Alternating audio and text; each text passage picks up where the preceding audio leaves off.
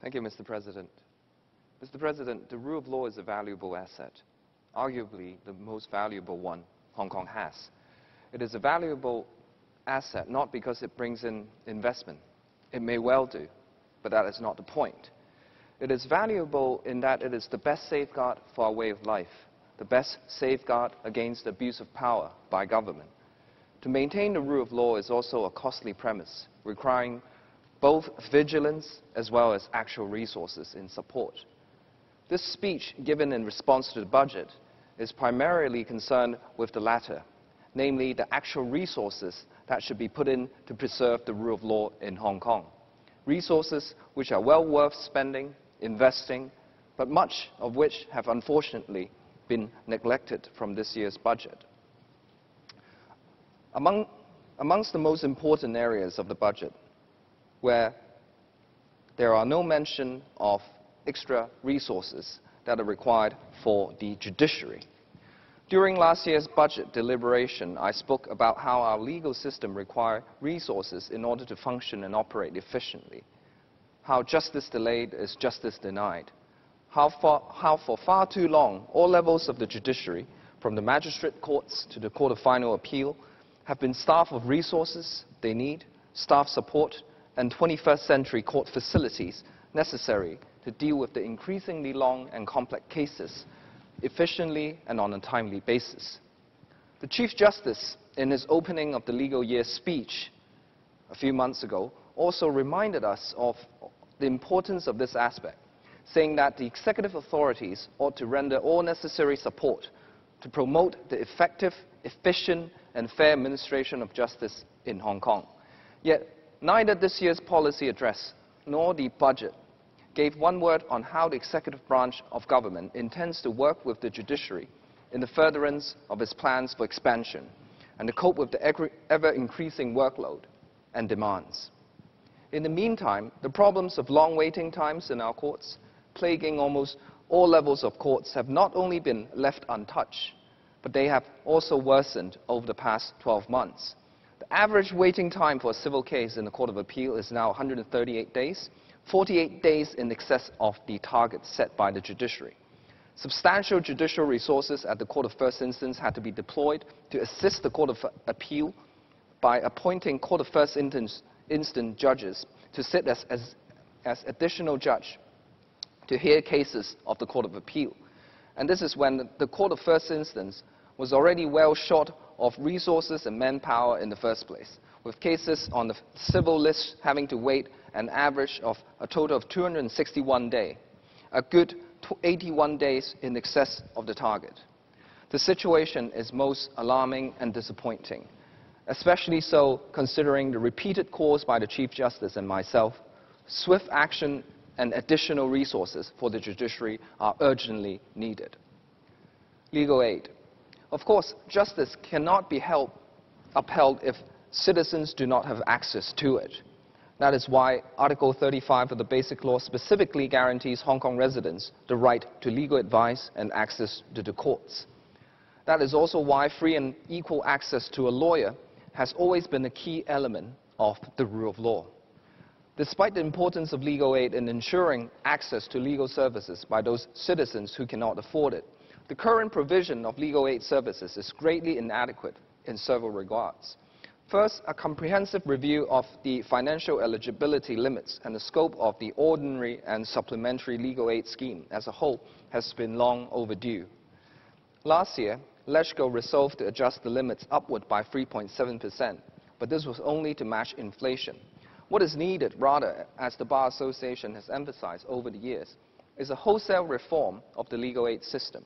This includes measures such as increasing the FEL for the OLAS from the current 270,000 to the 350,000 level, and the FEL for the SLAS from the current 1.3 million to the 3 million benchmark, as well as expansion of the scope of the scheme to cover more types of cases, including claims against incorporated owners of buildings, claims against property developers in compulsory sales, and specific class action cases. Second, last year's adjustment to the legal aid fees was also inadequate in that it only alleviates the impact of inflation, but has not reformed the payment structure of the criminal legal aid fees system as a whole so as to catch up with the market rate. With the fees payable to lawyers for undertaking criminal legal aid work amounting only to a fraction of the fees they would charge for a normal case, it is difficult to expect lawyers, or lawyers of quality, to undertake legal aid, especially criminal legal aid work, for such pay. This will only serve to exacerbate the problem, whether perceived or real, of the litigation being a rich man's game.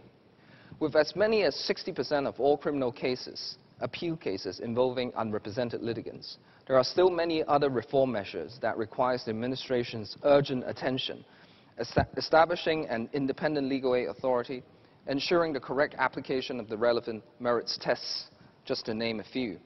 Unfortunately, none of these were taken in the budget this year. On the question of arbitration and the promotion of legal and arbitration services abroad, I've reiterated to the government time and time again that more resources need to be put into the promotion of arbitration services in the international arena.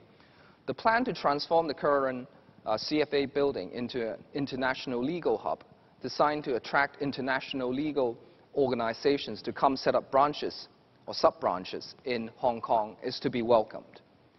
The beginning of this year, the Chief Executive announced his policy address that the establishment of a committee dedicated to the support and development of arbitration and mediation services will be set up. But this is not enough. Again, actual resources for the promotion of legal and arbitration services are needed, not more committees. Winning the right to host the International Council for Commercial Arbitration for Hong Kong in 2018 will no doubt put our jurisdiction firmly on the international arbitration map and sealed Hong Kong's reputation as an international dispute resolution center. I urge the Department of Justice and the rest of the administration to put in every effort possible to win the right to host 2018 ICA conference in Hong Kong, and to continue to work with institutions like the Hong Kong International Arbitration Center to further promote our arbitration services, both here and abroad. Of course, the legal system can only be as good as its people, and the same goes for the legal system in Hong Kong. However strong our legal institutions, we need good lawyers, a strong and independent legal profession to ensure that the quality of legal services provided in Hong Kong will remain one of the best in the world. To that end, we should not only count on attracting top lawyers to come to work in Hong Kong. Attracting foreign talents is important, but that alone is not enough. We should also put in more resources into the education of young lawyers to ensure that there will be a succession of quality young law graduates coming out of our universities, with the right kind of training, the right kind of mindset, and the right kind of experience that would propel them into successful, careered lawyers, whether in the legal field or otherwise. Last but not least, Mr. President, I would like to mention the case of Hui Ziwing again, which I have done so several times in this chamber. The arrest and sham conviction of mainland lawyer Hui Ziwing once again remind us of the backwardness of the legal system in the mainland and the preciousness of our very own in Hong Kong. As a member of the legal profession, our hearts go out to Mr. Su and his family. More importantly, the case of Hui Ziwing also reminds us of the importance of our present course to protect and treasure the rule of law in Hong Kong. We must uphold the rule of law in Hong Kong so that when the moment changes, what we have in Hong Kong shall shine in the rest of our nation. But that moment is far and long away, that we, looking at the present state of affairs in the rest of the country, we cannot hope that the civic progress of the nation would advance very far soon.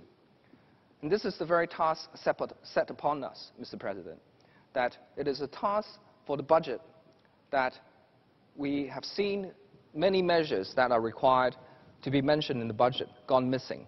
Measures that are required to promote and protect our rule of law, to support our judiciary, to ensure access to justice through the reform of the legal aid system, support for the legal profession, promotion of the legal services and arbitration services abroad. These are all matters which should be given much prominent space and much prominent mention in the budget this year, but they are all sadly missing. Thank you, Mr. President.